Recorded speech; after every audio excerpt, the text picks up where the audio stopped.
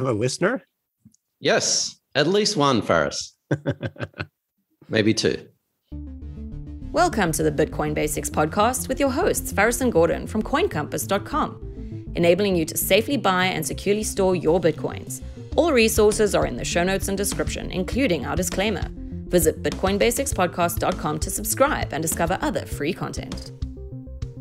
Hi, everyone. Welcome to another episode of the Bitcoin Basics podcast. I'm your host, Faris, here with Gordon again.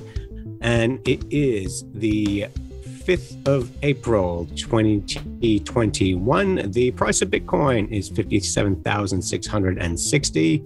The block height is 677,813. Gordon, what are we talking about today? Hi, Faris, and hi, everyone. We have a listener submitted question. And just a reminder, you can submit your question like this one, and we'll answer it on an upcoming episode. CoinCompass.com/ask if you want to do that. We have a listener? Yes, at least one, Faris. Maybe two. All right. What was the question? Hi there. I'd like to know the difference between the Lightning network and Liquid.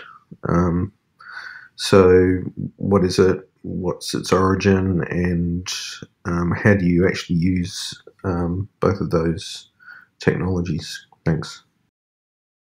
Okay, Gordon, that's a really good question, that one. So what is the difference between Lightning and Liquid? How about I explain the Lightning side and I'll leave you to explain the Liquid side? Go for it. Thanks. So the Lightning network basically came in a couple of years ago on the Bitcoin network. It's what we call a layer 2 network. So I'll try to get a little bit technical, but not overly technical. So Bitcoin, the blockchain, the block heights go through about every 10 minutes, which means a transaction is confirmed and settled in an average of 10 minutes. It can be a few minutes and it can be 20 minutes. So if you're doing mini transactions, buying coffee, stuff like that, it's not designed for that. You're not going to wait around 10 minutes for settlement. So the Lightning Network allows mini transactions or transactions that are peer-to-peer off-chain. So if I know Gordon, I trust Gordon. Well, I know Gordon. I will send him some money directly peer-to-peer on the Lightning Network. So I can use his address, his Bitcoin address, and we can do this multiple times over a month. What we then do is at the end of the month, we then process those Lightning transactions through the blockchain itself. So even though we may have had 30 transactions over a month, on the Bitcoin blockchain, it comes across as one transaction. The Lightning Network is instantaneous, and it's not recorded on the blockchain until we close that account. So that's basically how Lightning works. It allows micro immediate payments of Bitcoin, which you wouldn't otherwise be able to do on the Bitcoin blockchain itself. And then it records all those in one lump sum on the blockchain. Gordon, any corrections there before you want to explain Liquid? If you enjoyed this podcast, please subscribe, like, and share so we can find others like yourself. No, Faris, your explanation is excellent. And I would explain Lightning as Bitcoin's equivalent of PayPal, Visa, MasterCard, an attempt to do some sort of payment application or payment layer. So that is Lightning, and we have discussed Lightning many times, and I'll link 2 of our episodes in the description of the show notes if you want to know more about that. So as Faris mentioned, a micro payment solution.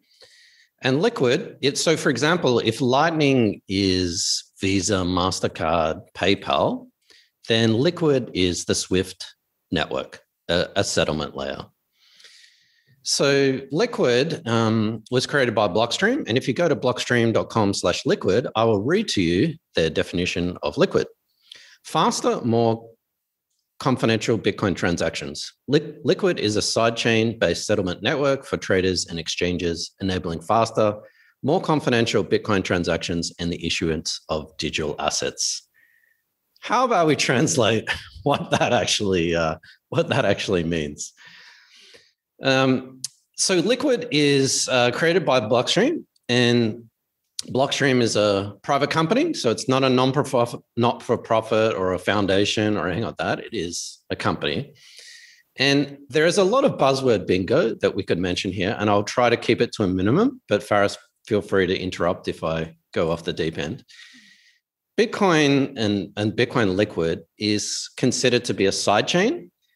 That's a fancy way of saying private blockchain. That's how I would explain it. Bitcoin is a public blockchain. Everyone can see the transactions. You don't need to ask permission. You don't need to create an account. You just go and do it. If you wanted to start Bitcoin mining, you can just go and do that today. So a sidechain or a private blockchain, and Liquid is considered a federated sidechain, is kind of the opposite of that. You sort of need to pay for permission. So if you wanted to join the Liquid network, you'd actually have to pay a fee. And it is private. The transactions aren't actually released on a blockchain to the public. There is a blockchain. And that's essentially what it is. It is a private blockchain for banks, crypto banks, exchanges, traders, brokers, market makers. So if the Lightning Network is for micropayments, buying a coffee and other things, then the Liquid Network is kind of like Swift, sort of like a settlement layer. So Bitcoin, as we know, has 10-minute blocks. The Liquid sidechain has 1-minute blocks. So if you want to, for example, send your coins from Binance to Bitstamp between two exchanges, using Bitcoin, you would have to wait 10 minutes. And with the fees at the moment, you might need to wait 30 minutes. With Liquid, two exchanges could actually be on the Liquid network. And essentially, they're sending from Bitcoin to Liquid and then from Liquid back into Bitcoin. And that could take under a minute.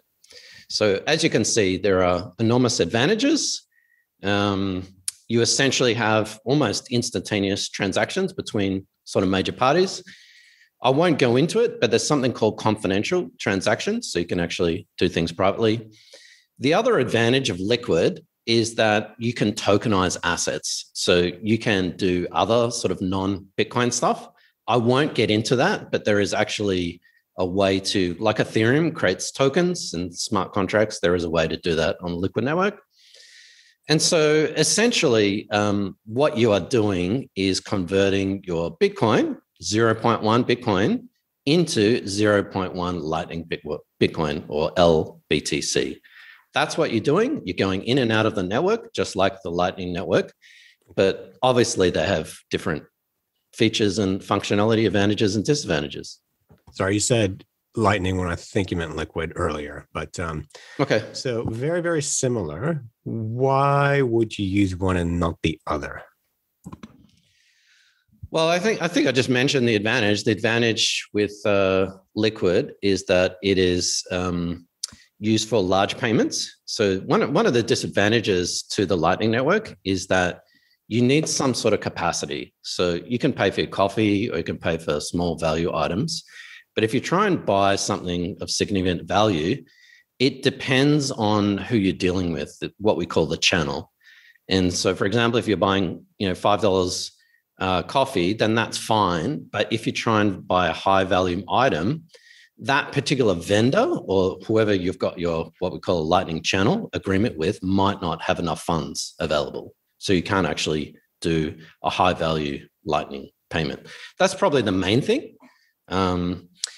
And I would say perhaps the other thing is it's useful for traders. So when traders sort of go in and out of different exchanges, between exchanges, maybe doing some sort of arbitrage between exchanges and between exchanges themselves. So I see those as the two big advantages. Cool. Thank you, Gordon. Well, hopefully that explained the question. If it didn't, please hit us up again. Ask us, criticize us, request more details, anything at all. Where can people reach us, Gordon? Please definitely criticize us. People can get to us at bitcoinbasicspodcast.com. There you have access to all our social media platforms, a podcast, YouTube channel, a link to ask us a question. Like this person did, we can't mention their name because they came through as anonymous, which is absolutely fine. And if you want to ask a question, coincompass.com/ask, and we will answer it just like this one. Cool. Nice. All right, let's do our next one. Thanks for watching or listening. Please visit coincompass.com/free to register to our socials and discover other free content. Subscribing, liking, and following helps this content remain ad-free. Until next time.